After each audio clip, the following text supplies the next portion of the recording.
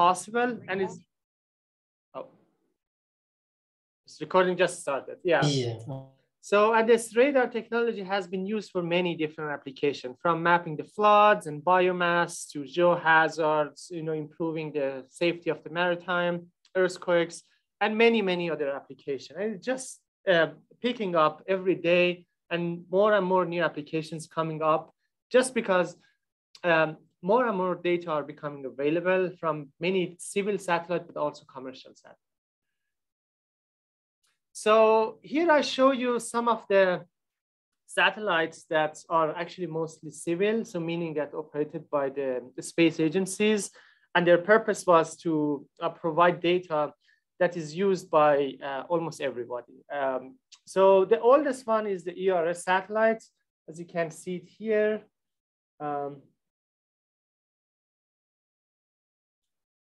So the ERS satellite, as you can see it here, launched in 1992, which was a pioneering satellite. Also, the technology was very simplistic, but it opened the path, opened the way for implementation of the radar satellites for many different applications.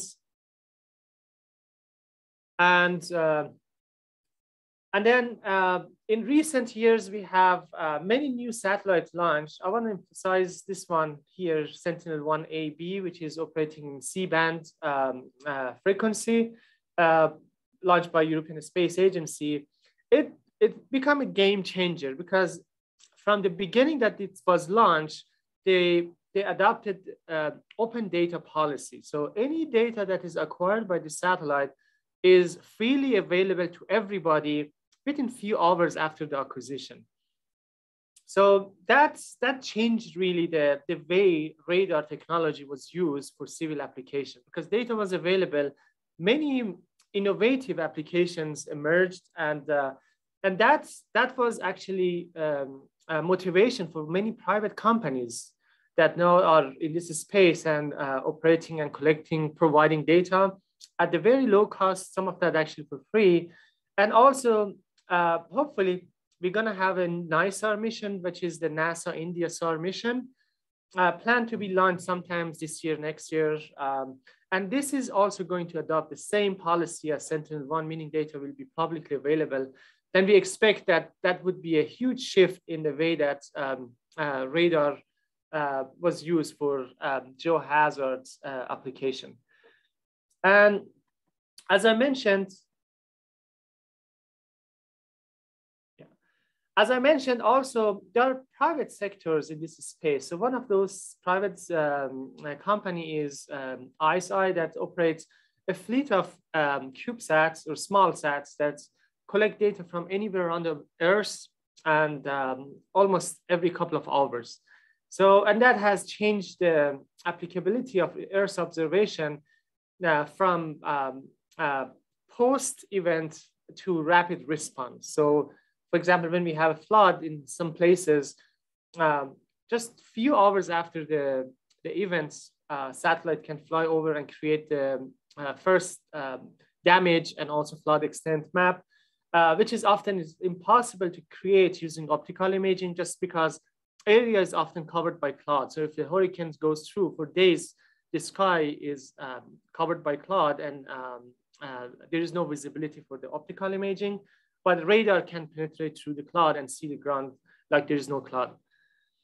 So the first application of the InSAR or SAR interferometry for geophysical application goes back to this paper, which is almost 3 decades old, made it to the cover of the Nature magazine. Is the vertical deformation, surface deformation due to the Landers earthquake measured by the ERS satellite.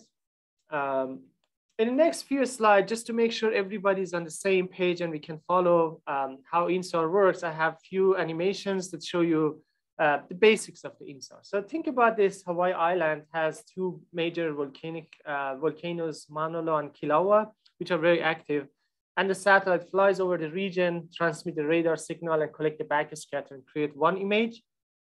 No satellite goes away and come back sometimes later and transmit the same signal at location, which is slightly different from the first one, and create the second image. So if we multiply the first image with the complex conjugate of the second one, we create an interferogram. What you see here is, maybe it's very hard to see, but there are fringes there that shows change in distance from the satellite to the observation points.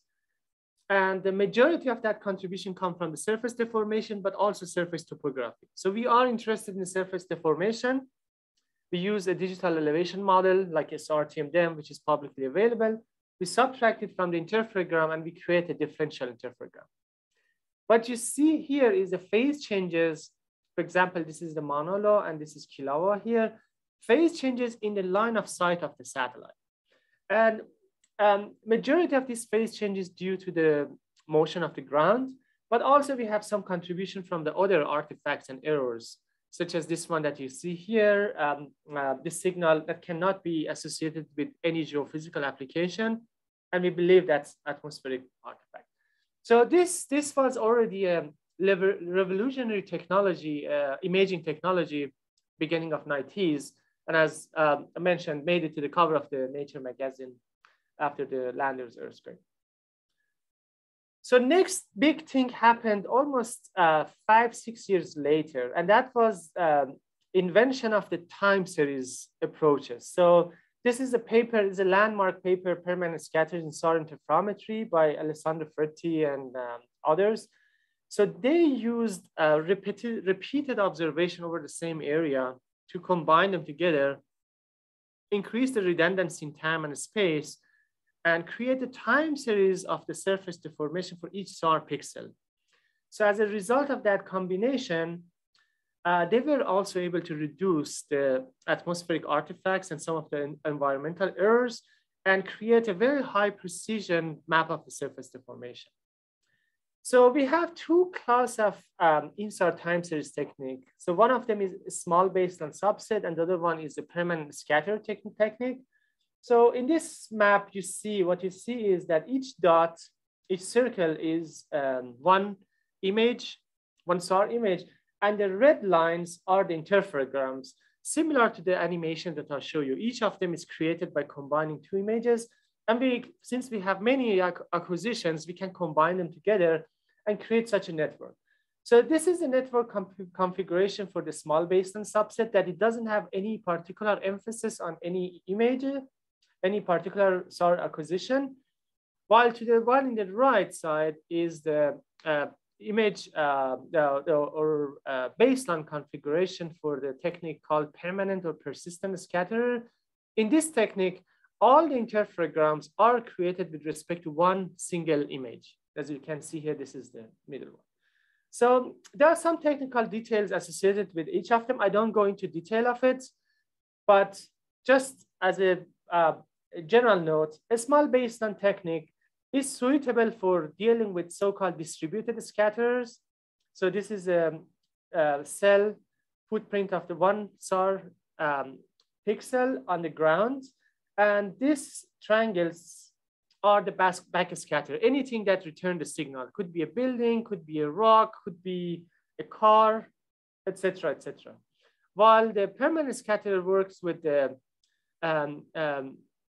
persistent scatterers. Scatterers are the persistent scatterers are those that have one dominant object that return most of the signal, like a roof of a building that is like a warehouse. And they have different applications, or they are applicable to different terrain, depending on which of these scatterers is available. And I would stop here, but if anybody would be interested in learning more about the difference between technique, I would be available after my presentation. I'm happy to talk to you about that. In my lab, we developed a method which is a multi-temporal, multi-baseline technique from the small baseline subset family. So we call it wavelet based. In this technique, we rely heavily on the wavelet theory to identify and remove environmental artifacts.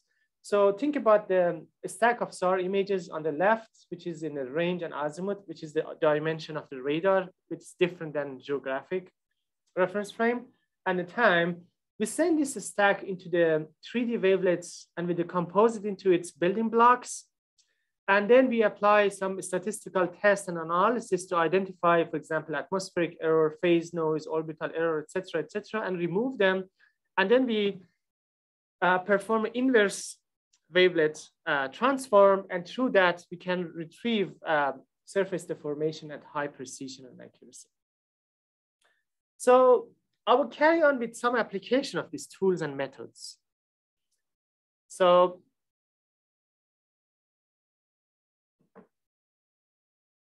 two applications that I would discuss, one of them would be relative sea level rise, and the second one would be induced seismicity, where I'm going to use this high precision observation of the surface deformation combined with other models and auxiliary information to learn something about the processes behind. So beginning with the relative sea level rise. So everybody knows sea levels are rising for a number of reasons, discharge of the surface terrestrial water, melting of the glaciers, expansion of the ocean due to the warming, changing the direction of the wind, et cetera. But also we know that the land is subsiding. So, and as the land subsides, the relative distance between the land surface and water surface changes. And that's what we call relative sea level rise, which is an extremely important parameter. In fact, relative sea level rise is what people care when they live near the coast, not the sea level rise itself per se. To highlight the importance of the relative sea level rise, I have this simple graph here.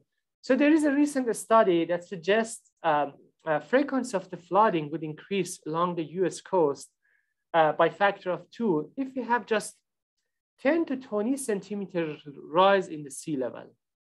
So to the right, I show you the graph associated with the Galveston tide gauge, which is in Texas, south of Houston. So the yellow line shows the projection of the sea level rise at the Galveston tide gauge. So as you can see, we hit that 20 centimeter threshold sometimes in 2040, 2045. But knowing that tide gauge is subsiding, and we know that it's subsided rate of about 3 millimeters per year, that threshold is going to hit in almost 5 years, almost 3 years from now. So it means that we have nearly 15 years less time to prepare for the adverse impact of the sea level rise and flooding. So this highlights the importance of the land subsidence and relative sea level rise in assessing the coastal hazard to the communities and ecosystem. So there are different processes drive the coastal land subsidence in general. So here I show you the cross section through the North America goes from the west coast of the United States to the east coast. So and different processes are driving the movement of the land in vertical direction at different locations. So on the west coast, the main process is the tectonic. We have Cascadia subduction zone that in the current time, which is the interseismic period, which is the top one, panel A, due to the compression of the overriding plate, it's uplifting. So at the moment, Cascadia, which is mostly Washington, Oregon, Vancouver area, is rising and sea level actually is dropping there. But during the next earthquake, which can happen anytime, we expect up to 2 meters of subsidence instantaneously happening along the coast. And as a result of that, large part of the coast would drop significantly and sea level would rise rapidly in a matter of minutes, which has significant consequence for the tsunami that would come in eventually. The other processes that drive the vertical land motion is the compaction of the aquifer system due to extraction of the groundwater or hydrocarbon, oil and gas. This process is localized compared to the tectonic process that I discussed in the previous slide, but the rate can be a lot faster and changes a lot faster in time.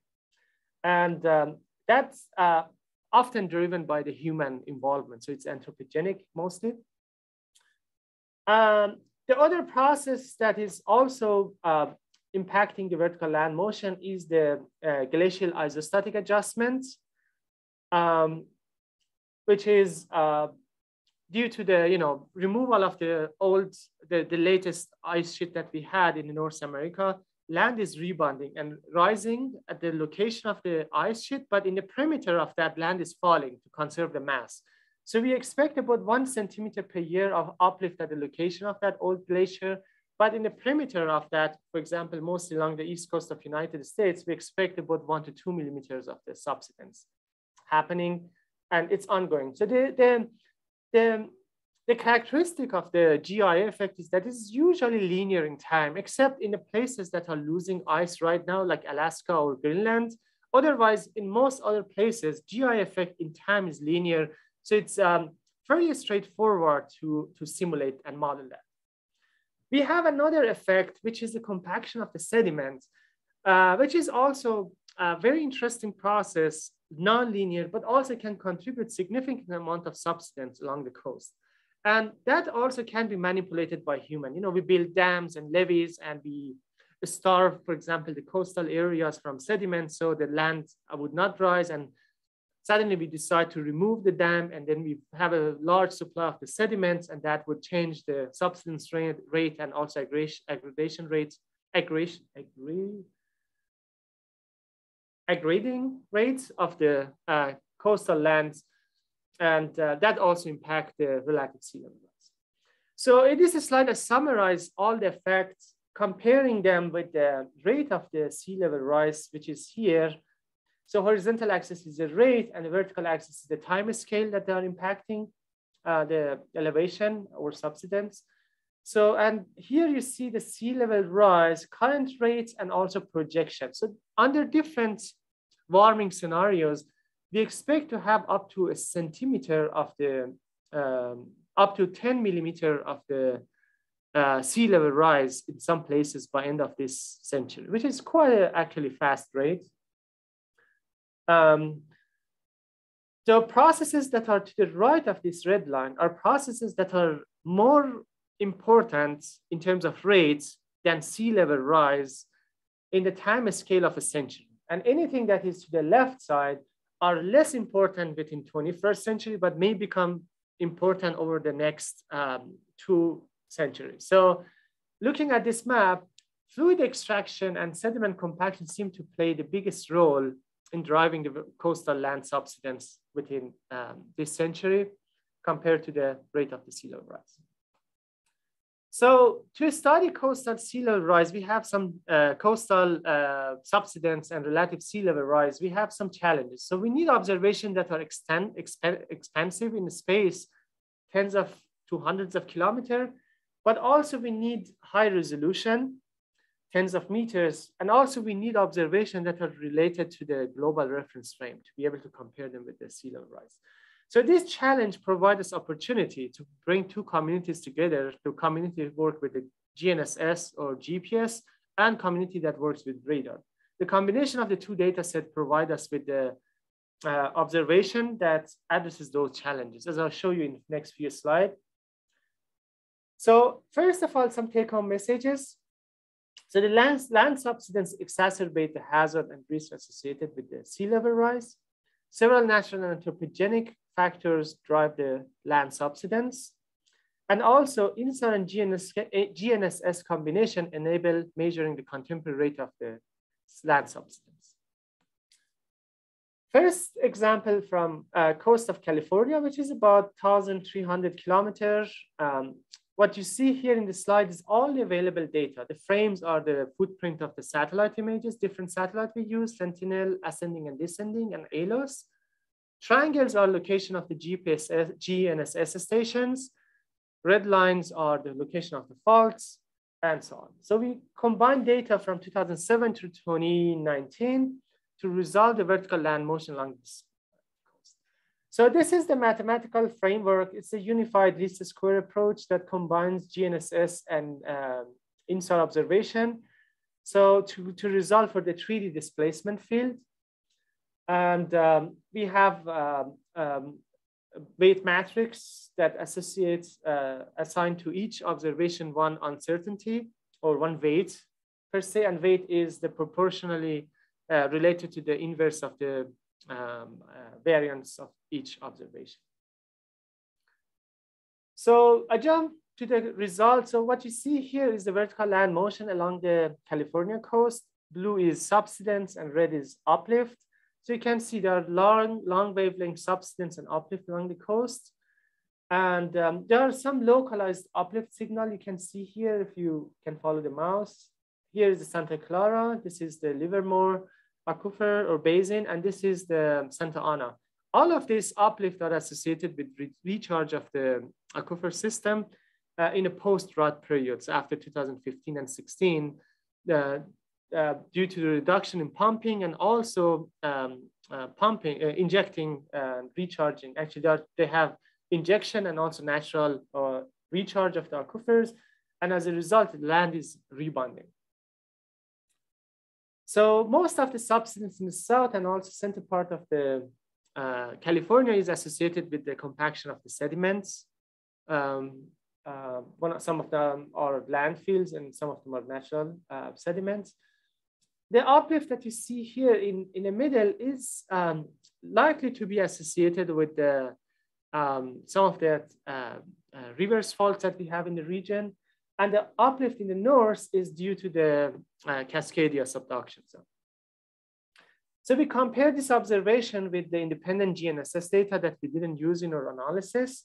So each circle shows two values. So the rim is the InSAR measurement and the field color is the GNSS. If you cannot distinguish between the rim and the field color, means that we did a great job.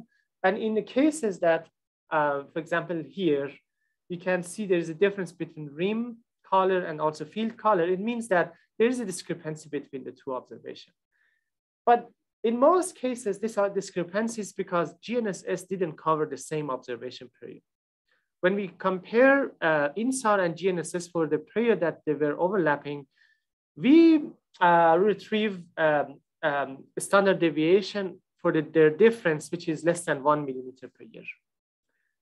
Using that observation, we can estimate the population exposure to land subsidence. So we see that here are communities that are color-coded to their average population that is exposed to subsidence rate faster than 1 millimeter per year.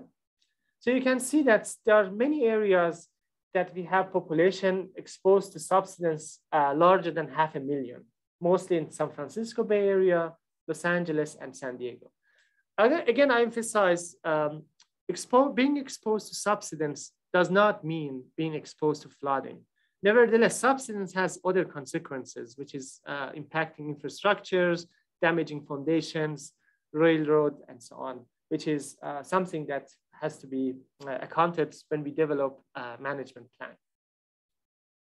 Some take-home messages. So we combine InSAR and GNSS to create the first large-scale map of the vertical land motion along the California coast.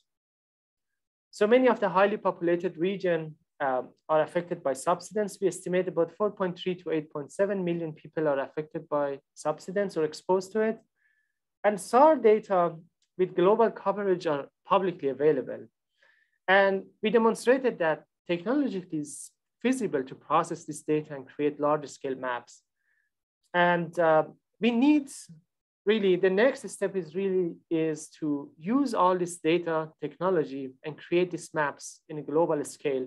And for that, really, we need support from agencies, funding agencies, government, and also local authorities and academic units.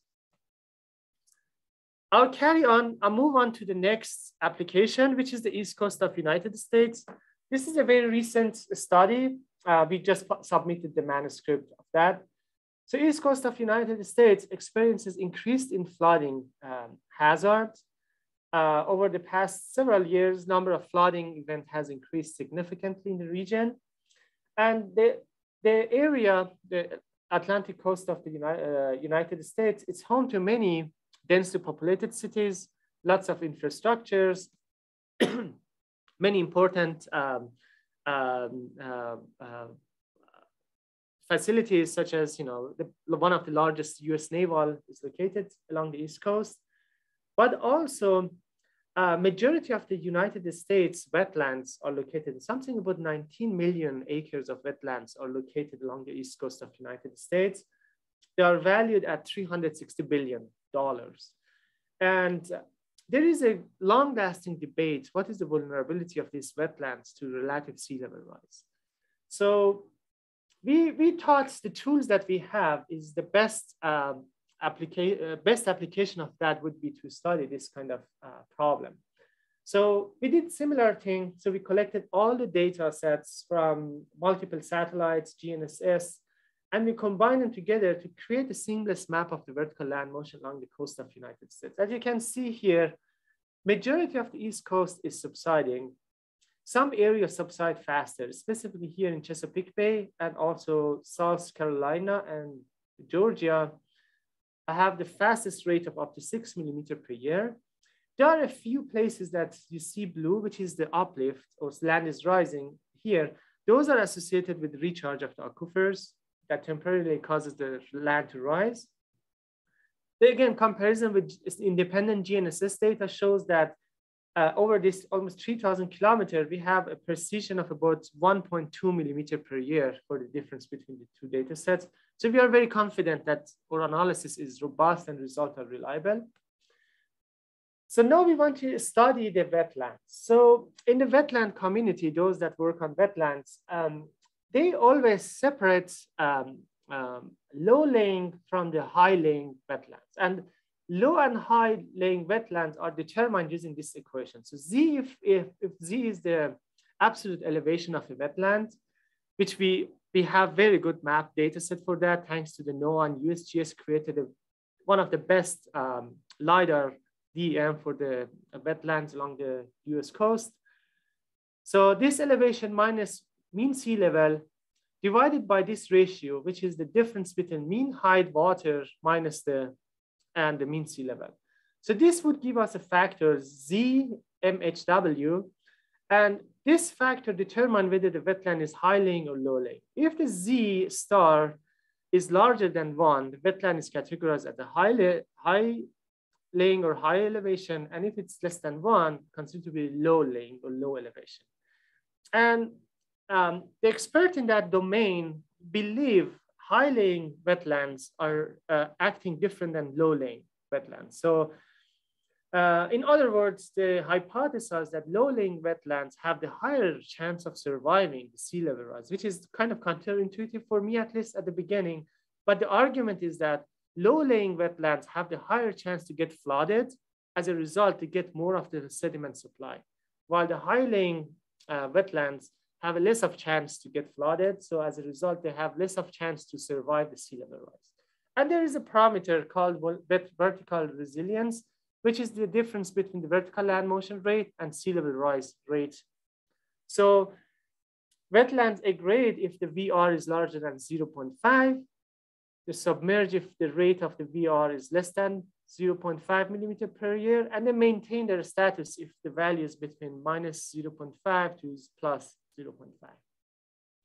So we use all these data sets to estimate VR for all the wetland. And here is the results. And we try to do a rigorous job. So always we bring in error and uncertainties. So we did our estimation in 95% confidence range. So what I show you here is the vertical vulnerability of the or resilience of the wetlands in 99% confidence range. And what you see is the lower bound of that. And given that lower bounds, we estimate that almost 67% of the low elevation wetlands are going to be in danger, at risk, while 72% of the high elevation wetland, which is already interesting observation, suggests that indeed low-lying or low elevation wetlands seem to be slightly more resilient. But the picture is really dark and dismal when we look at the upper band of that 99% confidence range. If we account for that, which is a possibility, obviously, all the wetland, no matter how high or low they are at risk of being submerged and vanishing in this century. So this observation is extremely, important given the value that wetlands have to ecosystem, to the communities, and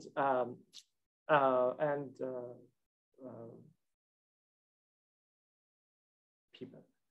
And climate. Of course, wetlands sequester lots of CO2 as well. So that's part I forgot. So some take-home messages. Again, first high-resolution map of the VLM in global reference frame was created for the Atlantic coast of United States. We estimate rate of as high as 5 millimeter per year for some cities like Charleston, Brunswick, and Chesapeake Bay. And we estimate at 99% confidence range, something between 67 to 100% of low elevation wetlands are vulnerable to sea level rise, and something about 72% to 100% of the high elevation wetlands are going to be vulnerable to the sea level rise. So I'm going to change the gear, talk a little bit about the induced seismicity. So if there is any question about the previous section, you can ask now or keep it for the last, whichever you like. So induced seismicity has become a thing, at least for the past 2 decades. This is an example from Oklahoma, shows how rapidly seismicity increased there since since almost 2005. So here I show you the observation of the seismicity plus location of the wells within Oklahoma. So most of you should be familiar with that, or at least heard about this in news. So I would skip over. I just want to emphasize we are talking about the earthquakes that are caused by this process in disposing the wastewater in the deep layer, Arbuckle sometimes, specifically in Oklahoma, that we do have Arbuckle layer, which is right above the basement. And we don't at the moment talk about the earthquake caused by fracking. So, why we should care about the induced seismicity. So induced seismicity, some people argue that's a seasonal problem. So it was, it was exciting to work on it for the past 1 or 2 decades, and it's tapering off. And I have a slightly different opinion. So I think induced seismicity provide opportunity, to do basic science. So, study seismic and aseismic faulting process in nature and investigate hydrological properties of the medium. This is something that's always of interest. So, and natural gas production from tight shale is a key to energy independence, specifically in this era that we have uncertainty due to the energy supply, due to war, et cetera. But natural gas, because it's cleaner, much cleaner than coal energy, for example, might be considered a short-term solution to climate change. Until we produce green energy for everybody, we need to provide energy somehow. So maybe natural gas is a good alternative. So I view that at least part of the natural climate change solution to climate change in short term. So, and we have plenty of evidence to link injection to seismicity, and that in contrast to natural earthquake, that's very difficult to forecast them. I think induced earthquake can be forecasted. And most importantly, CO2 sequestration via injection and also, enhanced geothermal power, enhanced geothermal energy production will be accompanied by induced seismicity. In fact, DOE roundtable recognized induced seismicity the biggest obstacle to expansion of the CO2 sequestration in populated area and also expansion of the enhanced geothermal energy. So by learning about induced seismicity and the process, we can help really to produce clean energy in a safe environment and avoid creating earthquakes that causes panic at very least. So factors controlling injection are many, and I can add another 2,000 to this list. Just I'm listing some of them, injection volume, fluid density, injection depths, what is the environment that we are injecting, the hydrology and diffusivity of the medium, fault geometry, background stress, magnitude, frequency, distribution of the background seismicity, and many more. So these are just a bunch to name, control the process of induced earthquake. So we created a process, a physics-based framework to link process of fluid injection to eventually induced earthquake hazard and probability. So we created physics-based model that links wastewater injection to perturbation of the stress field. And then we benefit from existing physics-based model to link the perturbation of the stress field to seismicity rate change, and then we explore probabilistic models to link that seismicity rate change into change in the probability of earthquake. So I show you an example from Oklahoma. We have a bunch of other studies published in recent years, but probably the Oklahoma case is the most representative one. So we have lots of injection wells here. Each yellow line represents the depths, location and depths of the injection well. We are injecting more or less in the Arbuckle mostly. We access the injection volumes, and we created the proelastic model. Is a coupled proelastic model that links change in pore fluid pressure and stress in the medium to the injected volume. And through that, we calculate proelastic stresses and pore fluid pressure change in the medium, as well as the location of the faults. Then we invoke this rate state friction law following the Dietrich 1994. It's recently updated in 2018 and I think 2019, but the concept is the same as the one published by Dietrich 1994. And in fact, the efficiency hasn't changed. And this relation, this rate and state friction law-based earthquake seismicity rate model links change in the stresses tau 0 to change in the seismicity rate. And by doing that, we can calculate how seismicity rate evolves compared to the background rate as a result of the injection. And then we can explore, assume, for example, a Poissonian process for the earthquake nucleation. And we can use this simple probabilistic model to link the change in the rate of the seismicity to change in the probability. For that, we need, obviously, the knowledge of the background seismicity, specifically K and B are very important. B is the slope of the Gutenberg-Richter law. Most of you are more familiar than me, probably. And K is the annual rate of the earthquake with magnitude larger than 0 in the region, and S0 is the area. So we implemented that to the our study area. So first, we focused on central Oklahoma. So blue curve shows the change in the pore fluid pressure, and the red is change in seismicity rate compared to the background. And we see, due to this pore fluid pressure change in central Oklahoma for the period of 1995 through 2017 or 15 that we simulated that, actually 17, we have very little change in the seismicity. Same calculation for the proelastic stress result in almost negligible change in seismicity. But combination of the proelastic and pore pressure, bam, it creates much larger change in seismicity rate, which is very interesting and indicates the nonlinear relationship between the seismicity rate change and the stress rate change. Same thing for the western part of the Oklahoma, and we see that quite a bit of seismicity can be created, or rate can change significantly as a result of the change in the pore fluid pressure and proelastic stresses. So here is the comparison of the observation and model. So first column shows observation for the central and western Oklahoma. The red curve is the earthquake count density. The black line is just a histogram, and the blue is the magnitude time distribution of the earthquakes. So we try to simulate this observation using only pore pressure. We see that the agreement is okay, but we don't have quite a good agreement. But when we include both effect of the pore fluid pressure and the proelastic stresses, we obtain a very good agreement, last column and first column, if you compare them, between the earthquake count, but also earthquake magnitudes are also simulated. So we can get also earthquakes that are large enough to be compared with observations. So we have some challenges in future workings. You know, how does the pathway of fractures and faults linking Arbuckle to basement? So we don't know that. Injection happens in Arbuckle, earthquake happen in basement, how they are linked. So that's a still open question.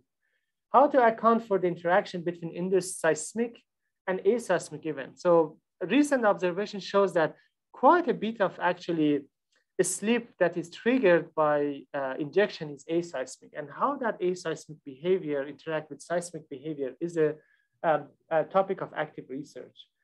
And then we need to also know how mechanical properties of the medium are distributed. We have very little knowledge of them. Also, background seismicity rate has to be known, and also background stressing rates need to be known to create a effective earthquake induced earthquake hazard model. Just to close, I have a few slides, maybe 3 slides on relationship, how did surface deformation help us answering some of those challenges. So I show you here seismicity rate as a function of diffusivity. So injection rate is the same. What I'm doing here is just I assign different diffusivity, which tells you how easy, how fast fluids migrate in the medium. By changing the diffusivity from 1 square meter per second to 2 meters square per second, the amount of seismicity rates drops significantly. This suggests that if you have a medium that fluid can flow easily, the chance of creating earthquake is a lot less than a medium that fluid has a hard time to flow, which is probably intuitive. Second simulation is that we used the same injection volume in 3 medium with different diffusivity. So diffusivity changes from 0.5 to 2 square meter per second. And then we simulated surface deformation. We see that for medium with the lowest diffusivity, surface deformation is the largest. So this suggests that surface deformation is also related to the diffusivity. So diffusivity play a key role in deriving the seismicity, but also is related to the surface deformation. So if we use surface deformation to resolve diffusivity, we can obtain a better estimate of the seismicity rate change in a logical sense. So we created an inverse modeling scheme, as you can see it here. We took a site which is in the eastern Texas, Timpson, where we have 4 injection wells, and we know exactly how much they're injecting at which layer. Two of the wells inject at the depths of about 800 meters, and the other 2 to the west here are injecting at the depths of about 1.6 kilometer. And then satellites collect the data over this area, and we can measure the surface deformation. So combining surface deformation, injection, and knowledge of the layering in the medium, we can create an optimization framework that the output is the hydraulic diffusivity of the medium. And then that hydraulic diffusivity can be used to evaluate change in a porous fluid pressure and stress and seismicity rate in the region due to the fluid injection. Here is the result. So the left shows the search space or misfit between observed surface deformation and simulated surface deformation for a model that the only free parameters are 2 diffusivity, one for the shallow layer about 800 meters, and the second one is for deeper layer at depths of 1.7 kilometers. And we can see that the values, the surface deformation is extremely sensitive to diffusivity. And we can resolve the diffusivity for for the shallow and deeper layer at these values, which are actually consistent with the independent data set that we have for the region, which was very interesting. My last take-home message, the physics-based framework presented here explain overall frequency and magnitude distribution of the induced earthquake. Pore pressure is always the primary driver of the seismicity, but pore elastic stress play a key role as well. And surface deformation can be used to constrain hydrological properties of the medium, which help with improved estimate of the seismicity rate and eventually seismic hazard. So the proposed framework can potentially be used for operational induced earthquake forecasting and developing smart injection plans. For that, I thank you for your attention, and I'm happy to answer any question you may have. Thank you, Dr. Shirzaei, for such an informative talk. So I would like to ask one question first. So how do you differentiate between that high subsidence and low subsidence level? So you're talking about the case of the Atlantic coast. Yes, yes. So in that case, we were not, the distinction was between the high elevation wetland and low elevation wetlands. Okay. So, and that's defined by the tide, with respect to the tidal heights for every location. So there is a study, if you were interested in learning in depth, Holmquist et al. 2021 and 2022, they created that data set for the entire coast of United States by comparing tide gauges with LiDAR data and other independent measurements, and created this mean sea level and mean high water elevation for entire coast of United States, which we exploited in this study. Yeah, thank you. And other thing is like you may showed in the last slide that the diffusivity is kind of related. If higher diffusivity, lesser subsidence, and lesser diffusivity, higher uplift. So do you think along the coast, is it related to that geology, that or the diffusivity of the rock that is related to the subsidence that is observed? If I understood your question, you're asking if diffusivity of the rock plays a role here? Yeah, along the eastern coast. Oh, okay. So interesting. For the East Coast problem, we did not really think about the porosity per se, but that's a very interesting question. You know, when sediments are added, you know, when sediments are transported to the coast and they're added on top of the existing sediment, the first thing that happened, they compact the sediment underneath them. So the porosity reduces, okay? So land elevation at first would drop when you add sediment.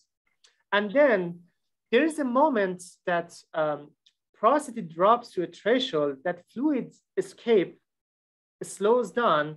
So in this way, it's near a steady state condition. So then addition of the new sediment causes the land elevation to rise. So, and when the land elevation rises on top of that, the added load on top of the sediment causes the pressure to increase inside the layers that are below that. And that increased pressure at some point overcomes tensile strengths of the sediments, and fractures develop, and you start a new phase of subsidence. This is less studied along the coast, but it's a well-known problem in,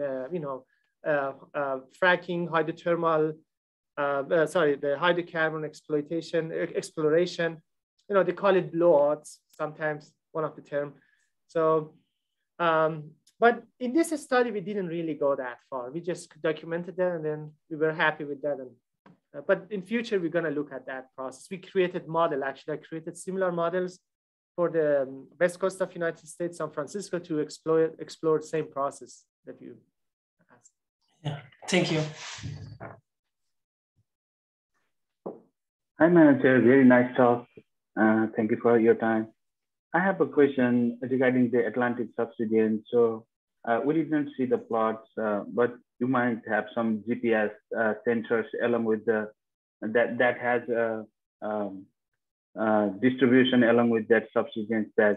So does the GPS time series also show the similar subsidence velocity as you see from the InSAR? Right. So that's a very good question. So, you know, for this study, for the validating GPS station or data with GPS station, we chose the GPS station very carefully. The reason is that GPS has a, pillar or monuments, okay, that are sometimes, some of them tens of meters under the surface to be on a, on a bedrock or on a rock. But most of the subsidence that we see happen in the top few meters. So very often GPS station actually doesn't capture the subsidence rate well. So that's the case for wetlands. In fact, whenever you go to the wetlands area, GPS observations are of very little use to my experience. So InSAR is great. And there is a more traditional or conventional tool called RSET, RSET, which is short for, I can't remember. If you just put it in Google, it will come. So it's And that's a very simplistic tool to measure subsidence of the wetlands. And the result from that is very different, often very different from what GPS measures, just because GPS is anchored to the depths, which is several meters below the top layer that most of the action happens. Interesting. Thank you.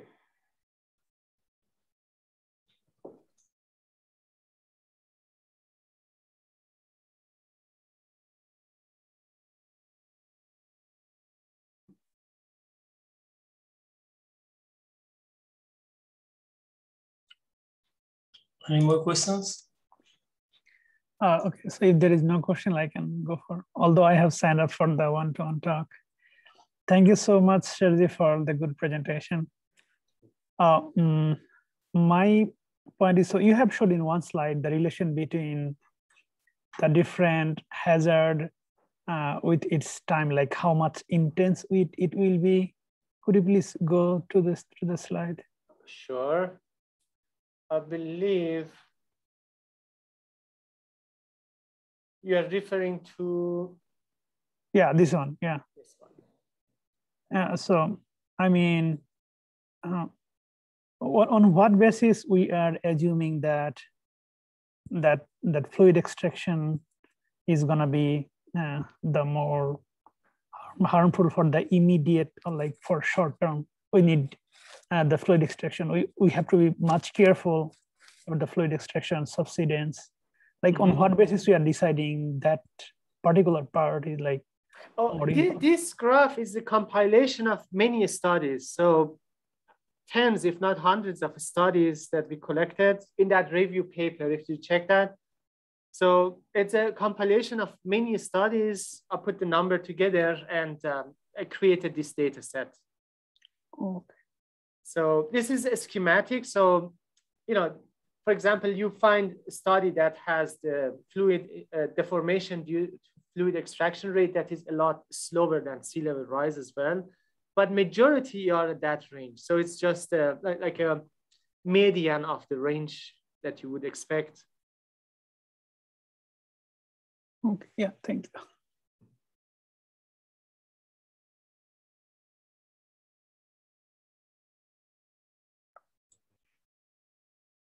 Yeah. Are there any more questions, or we can go for individual talk after this seminar?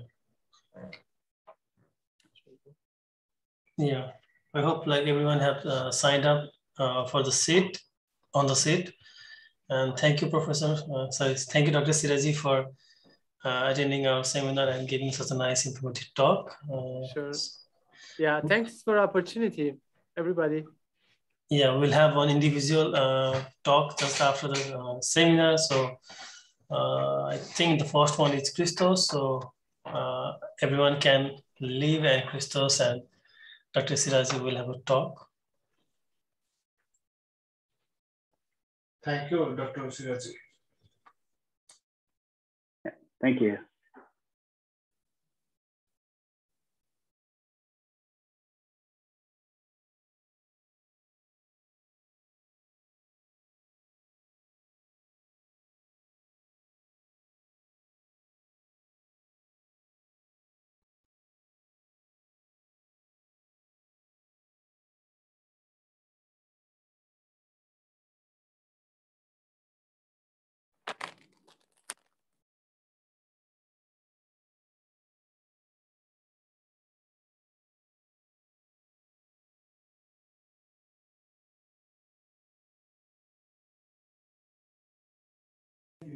Hi, guys. Hi, Manu. Thank you for your talk. Thanks so much for the time. Appreciate that. How are you doing? I'm good. Yeah, we were watching your talk with our Iranian student actually in my lab, Hadi. We have a new student here. So we had a meeting before the seminar and I kept him here to watch in the big TV. So who else is here? Okay, so I have just one question, but we usually try to encourage students to ask questions during after the seminar. So, I didn't want to intervene. First of all, I mean, congratulations for the wide range of applications you are showing us here. That's really exceptional, I have to say. Oh, thank you. Appreciate that. Very, very extensive and interesting work. At least, you know, with what I have seen with InSAR. That's really great.